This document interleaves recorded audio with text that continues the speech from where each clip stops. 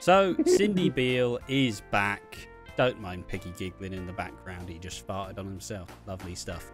Cindy Beale is back. Peter Beale is back as Thomas Law. Ian's back, and Lauren are back. All have returned in the Thursday, the 22nd edition of 2023, and it was an absolute banger episode, Piggy, don't you think? It was a banger episode. So what happened? If you want to see what happened, honestly, just go watch the podcast. We did a pretty long-winded and detailed review of everything that happened. But regardless, we set up a lot of key storylines for the future. We set up a potential reconnection or like rekindling of Lauren and Peter's relationship. They spent the episode mostly together, but then it also kind of unfolded as we then learned that obviously, yes, Cindy has been under witness protection for the last like 25 odd years. But now that the people who would have pursued her are dead, so she is safe now.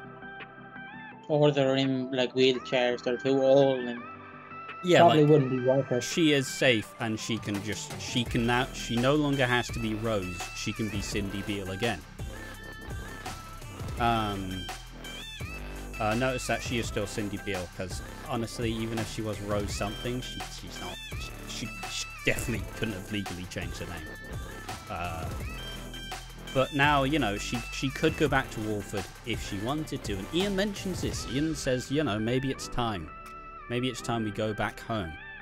And she's like, oh, I don't know about that. I'm not really too sure. But then Ian has a heart attack. And maybe that's not the best idea to have a cheeky heart attack on. Yeah, that's probably not the best idea, Ian. Maybe you should...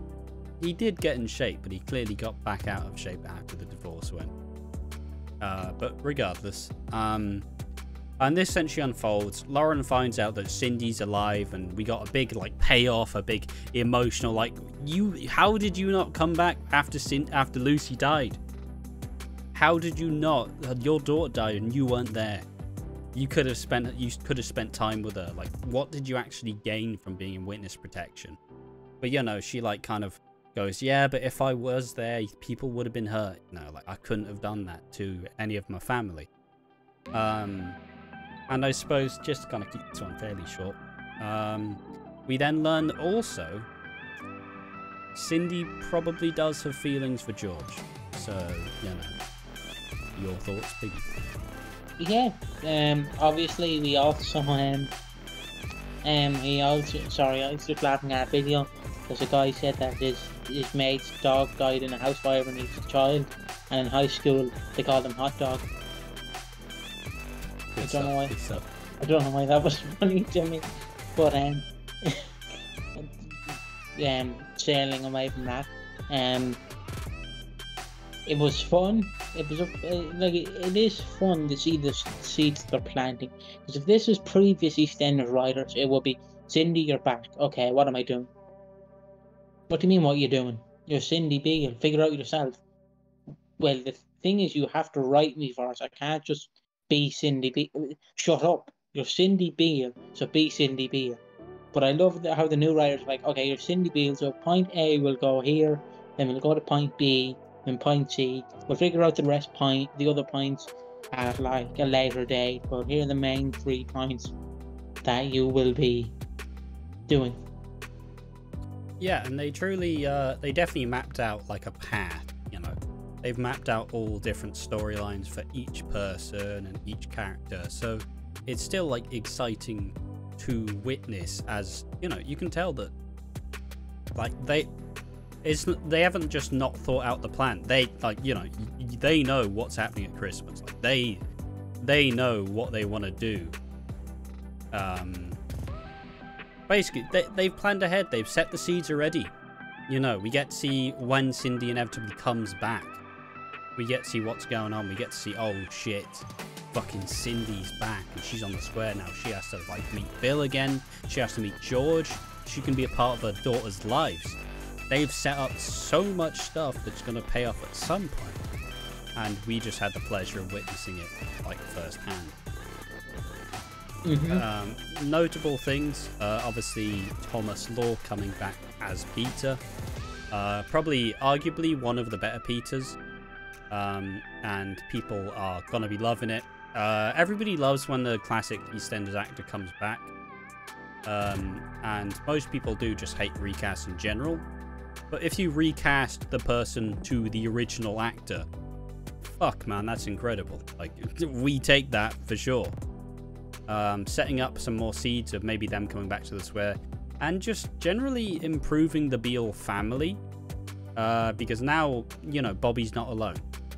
You know, now Ian's back. And Ian's probably going to be a good dad to Bobby. Not the terrible dad he was when he came back in 2019, you know. Like, we are safe. We are in good hands with the writing team. And fundamentally, it's an exciting time to be an EastEnders fan. But yeah, I think, honestly, if you want most of our thoughts, you can genuinely just go to the podcast. It's going to be released on Sunday, as we did have a lot to say about it there. But I'll be honest, lads, the tank is rather dry. Just know that it's a very good time to be an EastEnders fan. It is. I said most of the things I said on the podcast, but again, just to reiterate what I said, for people who don't know, yeah, we filmed 2 parts of the podcast. We just filmed the second part after we finished the episode, so we didn't give all our thoughts on this episode.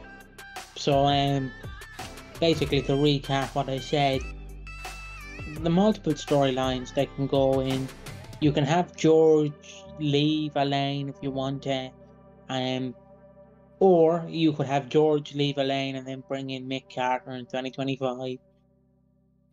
Who would want that? My worst nightmare. I'd have it.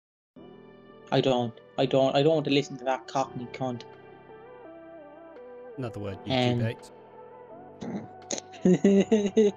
We're never getting monetized. Alright, what else happened? It's fun. It's hard to describe it now. we can all tell that the tank's dry. Yeah. Let's just It was It was a great episode, probably one of the best episodes of the year so far. If you want EastEnders and you want EastEnders when it's good, watch this episode. It set up so many good things for the future. Cindy still likes George, still loves George rather. You know, how strong is her relationship with Ian? You know, all these things that have been teased. Ian wants to come back to the square. Does Cindy? Yes and no. And now the door's open. So let's imagine forward. She will probably come back. They'll all probably come back at the wedding. And it'll be like, oh shit, Ian, Cindy. And then Bobby's going to be like, that? And, you know, then that's probably going to be the duff. So, yeah, I suppose just going to keep this short and sweet. Cindy BEALE is back, as are Ian, Peter, Lauren, and Louis, the kid. And it's all very exciting and pretty promising. This is what the show needs to ramp it up even more and keep everybody invested in this kind of little lull during the summertime, because we had the 38th anniversary episode. We had that. It was kind of fun. It was exciting. It's teased something in the future, but it's still kind of working back a little bit. We had Lola's death. That's exciting, but it's also quite sad. Now Ian's back, and it's just about to get really fucking good.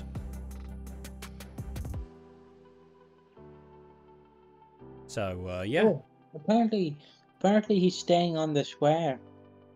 Who? Peter BEALE. Lovely. That's exactly what we If I need to can see. read out the post, I'll read out the post. I'll just read out the entire thing if you don't mind. Do it. Peter BEALE is set to return to EastEnders less than a year after his departure, with former star Thomas Law reprising his role. Peter was last seen in July last year when he left the square in a heated scene after turning his back on his family, with things very raw between he and brother Bobby, who was keen to reconnect with it. Since then, he's been living in France with his dad Ian and his friend's mom Cindy, who is thought to have died in prison when he was just a baby. Discussing his long-awaited comeback as Peter, Actor Thomas Law said, "Over the years, I'd hoped for a return to the square, although I never thought it would happen. So it's an absolute delight to be back in Walford as Peter B. It's been great to see familiar and new faces, and I can't wait to explore the character again in the wake of Sydney's return. It's an exciting time to return. Peter will return to Walford this summer. Are you excited for his return?" I mean, I am for sure. Definitely excited. This is incredible stuff. And if we get more of this, fucking hell, EastEnders usually struggles to gain new fans. Most people who watch EastEnders are old-time EastEnders people, you know. Sorry, I found her thumbnail. Okay. Hold on. Let me just continue my point. And so, since it's always hard to find an in for people on EastEnders, and just in general on soap. But the way that you attract new people is you combine some old with some new. You allow old things to like grow older and people get more sentimental, but you also allow new things to start. And this blends the BEALEs and a strong family unit with the future of the square, which is pretty fucking exciting if you tell me. So like I said, this will be a lot of the in, because some people may have watched in the 90s, they knew Cindy, they liked Cindy, but she's gone. And then suddenly the square doesn't look as nice anymore. Nobody really knows what's going on. You've not paid attention. Maybe you go, holy shit, Cindy's back. Time to start watching. So, alright, have you found what you're saying? The thumbnail? Yeah, there you go. Alright, let's just flash us up on the screen for a hot second. And then take it off because YouTube will demonetize the things that we can't monetize. Regardless, that has been both myself and Piggy from Watching Walford. Another week that we have covered all of the days. It will be nice to have that bloody break.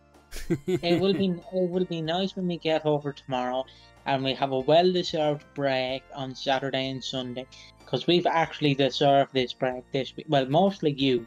All I've done is talk shite. You've done the hard work. We have worked hard for the weekend. So I hope you have enjoyed all of the content this week. If you have, make sure to tell us in the comment section down below. Like the videos, subscribe, and just as a whole, we thank you for watching. And we have been Watching Walford. Catch us next time. Bye-bye. Bye.